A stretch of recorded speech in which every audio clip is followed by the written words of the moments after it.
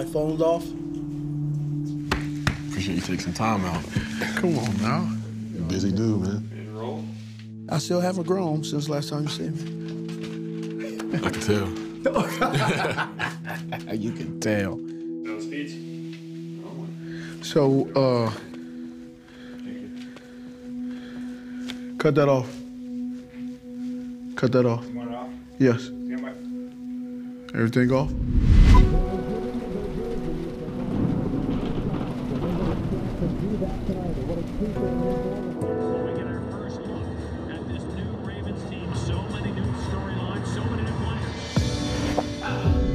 Preseason right around the corner. Stay tuned for the Ravens and the Redskins.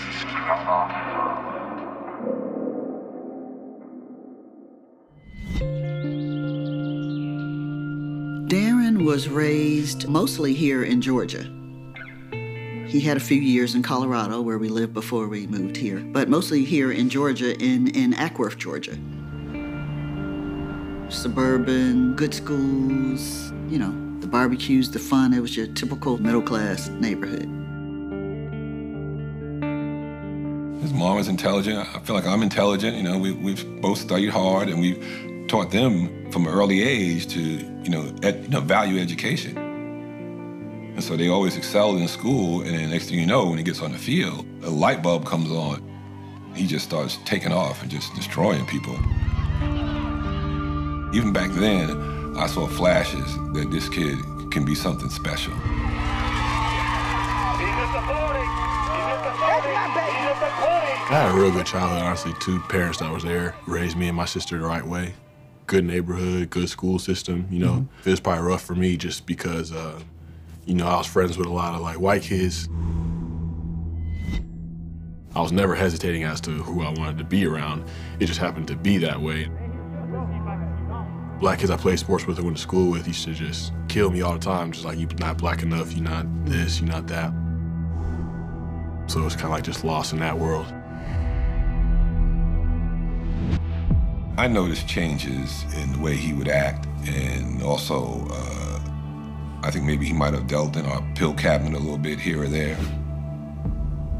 I've had some injuries, and I noticed there were some pain pills that were in the cabinet, and I just kind of noticed that, hey, I haven't taken many of them, and most of them are gone now, so I wondered, maybe I did take them, maybe I didn't. He became a little more laid back and not so much anxious, and just really kind of going with the flow.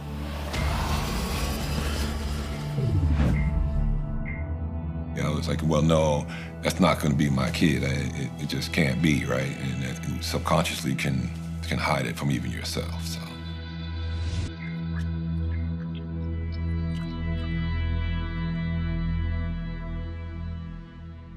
Ready to roll? All right, slate it. Mark. So how old were you when you started using drugs? I was 15, sophomore year of high school. What kind of drugs were you using? Started off with pills, and I started smoking weed probably a year later, my junior year, and drinking around 16. But yeah, I started with pills. As soon as I touched it, it just triggered for me. And so I was hooked ever from the first time. So from your first time, how soon after that were you seeking the next high? I mean, immediately. Once I started linking up with other people, I could get that high, that feeling while linking up with those people. It was gave me a false definition of, okay, these people are accepting me, this is in the area that I belong in. That was my mindset. Works to Waller. That's his go-to target. Touchdown! When my son got a scholarship at Georgia Tech, I was super ecstatic. I mean, just couldn't even describe the feelings that I had. Darren Waller. Oh, I was very proud, and in very good school. To see him get that on his athletic ability, but knowing that he could have gotten that scholarship academically, it was unbelievable.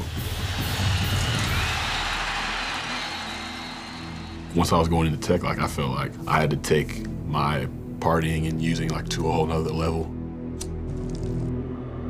I'm trying to get with anyone that would want to be around me, and it's any party I could see, which is everywhere. I'm going out 4, 5, 6 nights a week. You were going out 6 nights a week. There's only 7 days in a week. Yeah. Is it fair to say that you play football under the influence of drugs or alcohol? Yeah. Gonna throw, got a man open. He's got his target. Darren Waller from Ackworth, Georgia. At this point, I was just saying, hey, you know, I know he's gonna party hard, but everybody parties pretty hard when they go to college. So I figured he would have a good time, but I didn't think it as a bigger problem. My parents knew I was smoking weed, but they didn't know I was smoking weed as much as I was, and they didn't know I was doing all the other drugs that I was doing. How bad did your drug use get in college? I mean, it was just, I would do anything that you put in front of me, really. Talking Molly, ecstasy, cocaine, anything you put in front of me, I was snorting it, popping it. Anything? I didn't get to meth.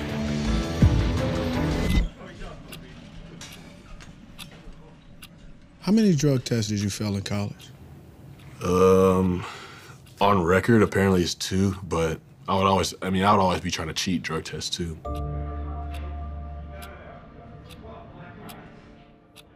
I would have a 5-hour energy bottle and cut a hole in the bottom of my girdle, and I could just like squeeze it out and make it look like I was peeing, but it was like someone else's. Who all knew about your drug use? I mean, it sounds like it's a full-on addiction now. Yeah. Are you good with all this? Yeah, I'm cool. Okay, Yeah. I just want to make sure. Sorry. Yeah, no problem. Do you feel it's inappropriate? As long as Darren's fine with it. Yeah, I'm Okay. cool. We're good. Yeah. Okay. Yeah. I don't think anyone knew except the people I was doing it with. With the 28th pick in the 6th round, number 204, the Baltimore Ravens select Darren Waller, wide receiver from Georgia Tech.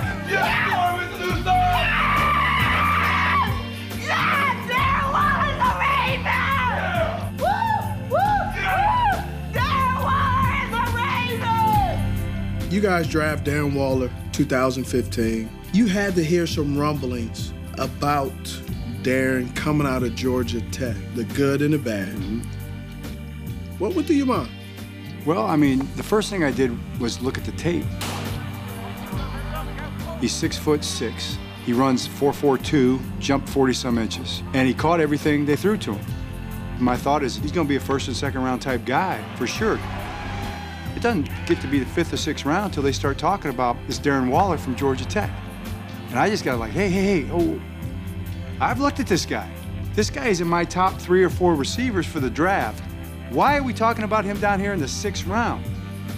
Then they went through it.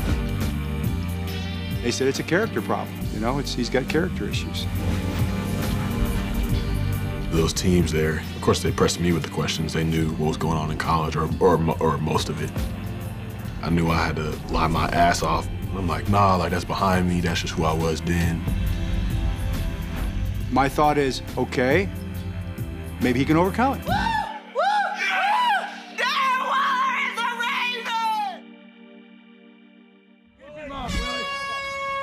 Kick off cover, let's go. Everybody's running somewhere. Find a spot, go to work, let's go. How did you see playing football in the NFL as an addict?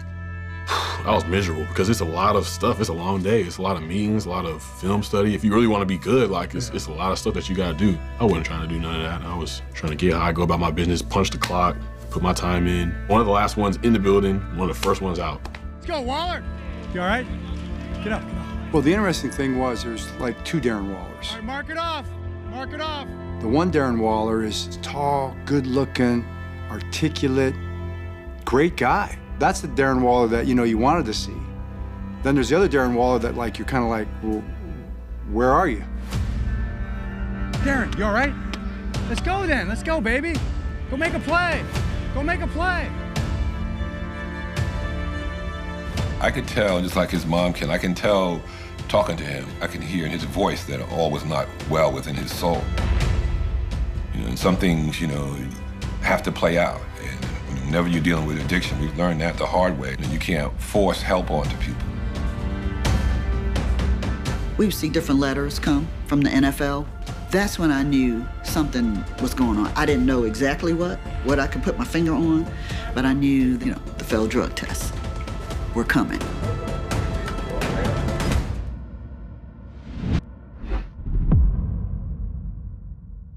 The NFL suspends you for a year. You may have just thrown your career away. How did you feel receiving the news that you were suspended? I was like, I'd rather the league put me out of my misery than look like a quitter and come out and say, like, I don't want to play football anymore. So I was just failing every test. And then it was just like, they had to put me out. So that's what I wanted. If guys would have reached out, would you accept the help? I wasn't ready to help myself.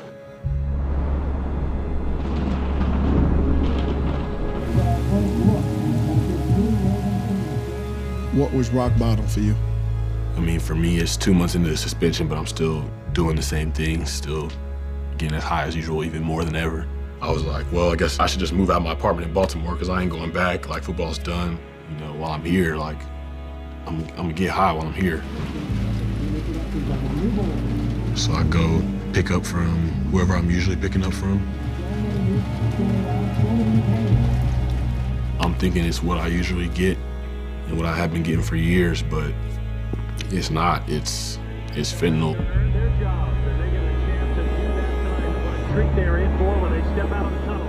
It knocked me out in my car for like 4 or 5 hours. I was in that parking lot right there on Owens Mills. And it just all hit me. It was just like the Ravens were playing in their first preseason game. I'm literally a quarter mile away from the practice facility. I'm closer to death than I ever was before. Stay tuned for the Ravens and the Redskins.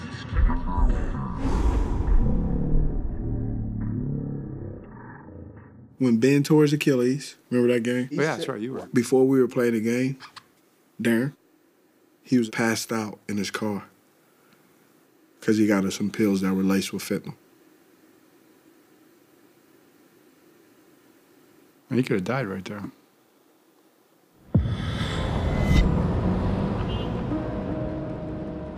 And I just woke up later. It was nighttime. It was like, you know, something got to change. Like, forget football, man. Like, just for me, my life. I remember my old guy used to tell me all the time, I don't care if you ever win a race, you're always going to be my horse, right? And that's what I used to tell him. Always going to be in your corner no matter what. But you got to get some help. You got to get some help. Went to McLean boarding cottage in Maine. I had structure for those 30 days I was in rehab, and I was moving, like things were getting done. Progress was being made. That was a game changer. They dealt with it on a mental aspect as well as the physical and helped him to look at his life and see what got him there. Along that way, I was feeling all that pain, but I was treating people bad. I wasn't a good friend. I was kind of taking my pain out on the world, and so it wasn't always me being a victim, which I thought I was. I was being the culprit in a lot of things. Just realizing that I have the power to change it, that whole experience was just necessary. When he came home, believe me, that's when we definitely knew it was all different. He was working out, you know, I saw him, you know, changing the way he was eating. I was like, wow, this guy really wants it. I was like, I need to get a job. And my dad was like, I know just the thing. They hired me as a grocery clerk. I was stocking shelves. I was bagging at the front and putting in work, and I value my work. Like, I make the shelves look nice, make a good display. Those little things start to add up and carry over into income habits. So you're sober now, clean. You get a phone call to go back to play football. The level of excitement from that compared to draft day, I was 100 times more excited being reinstated because I wasn't valuing football back then. And now it's like I worked so hard to get back, and every single aspect of it was true, was clean. I felt like it was just a reset button. Love you, Dad. Love you too, man. Thank you. I appreciate it. Yeah. Hey, Darren. What do you have, Darren? It's not often in life that you get to hit the reset button, right? He got the opportunity to reset football, but more or less in his life, man. And that's the part that really stirs my soul, man, because you can't. I talked to him about that, man. You in the boat, big boy? Do you know, man, how many people, they never get the opportunity on either one of those, right? But just on your life, man, hitting the reset button. And God's telling you, you got another chance. Now what you gonna do with it, right?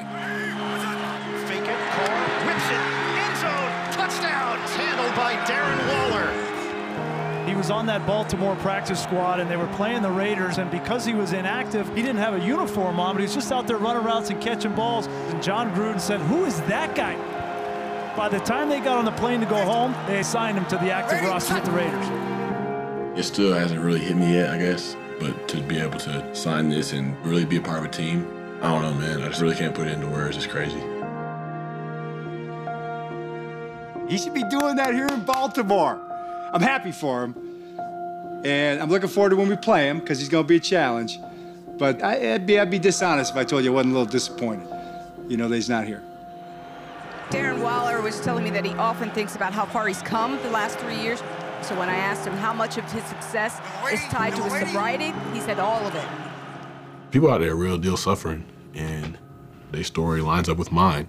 I'm just trying to show them that there's something better on the other side of that pain, of that suffering. And if I can reach one person, that's good enough for me.